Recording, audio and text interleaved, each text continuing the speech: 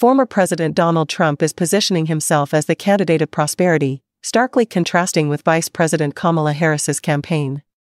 Amidst a weakening economy and volatile markets, Trump's campaign gains traction, capitalizing on the growing public unease over economic stability.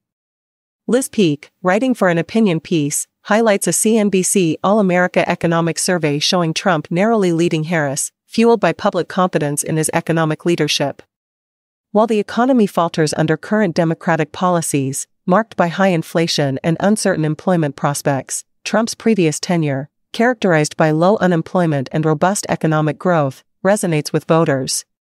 As corporate giants like Airbnb and McDonald's signal a consumer pullback, Trump's focus on his economic track record could realign voter sentiment in his favor. The sentiment, significantly lower than during Trump's presidency, indicates potential electoral shifts. As the race tightens, Trump's appeal to economic stability could be a decisive factor against Harris, who continues to promise expansive federal programs without clear funding strategies. This economic narrative could redefine the 2024 presidential race, making it a referendum on fiscal leadership.